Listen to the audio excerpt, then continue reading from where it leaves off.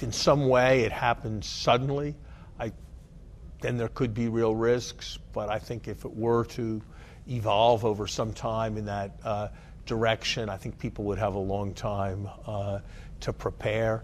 There are all kinds of reasons to think Britain shouldn't crash out of the EU. I think it would be very costly for Britain. I think it would be costly for the EU, but that would not rank high on my list of systemic financial risks.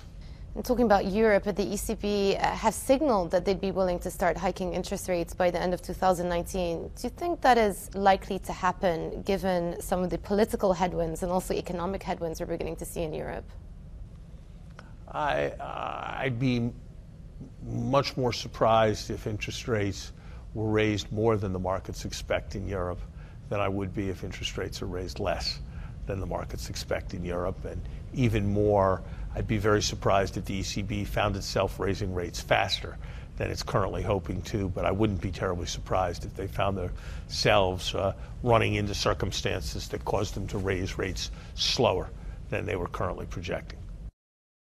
Hey everybody, it's Hadley Gamble from our new CNBC Middle East Bureau in Abu Dhabi. Thanks for stopping by. Now to watch more, you can try one of the videos that just popped up on your screen. And don't forget to subscribe.